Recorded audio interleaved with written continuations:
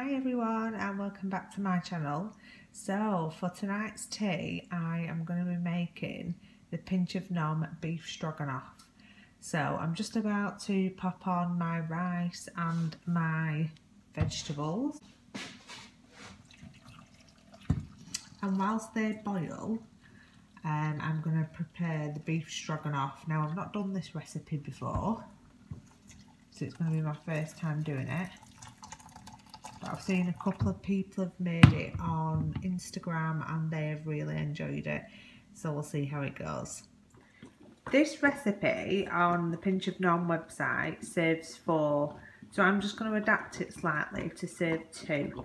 So instead of 220 grams of Philadelphia lightest, I'm going to use 110 grams. So that'll be 1 healthy extra A or 5.5 sins.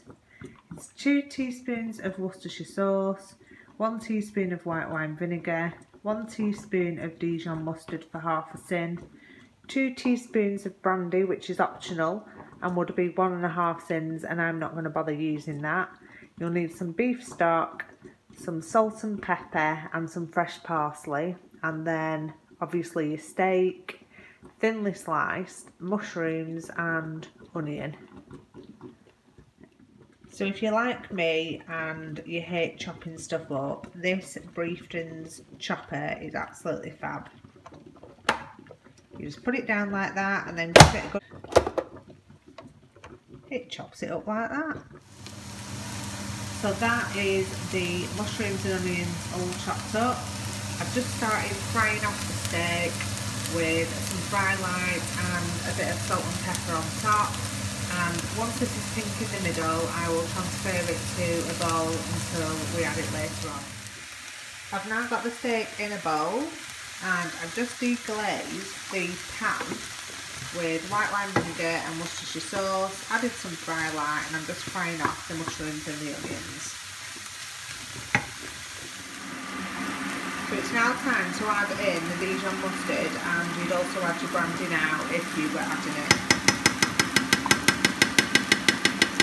Just using 1 teaspoon of the Dijon mustard, and then I'll cook it for a further few minutes. Now it's time to add the stock. I've had 250 ml. I'm going to let it simmer. I'm going to add the Philadelphia and then I'll put the steak back in. So this is the mixture all together. I'm going to leave it for probably a couple of minutes and then I'll add the beef in and cook it for a further 5 minutes, and then it'll be ready to plate up.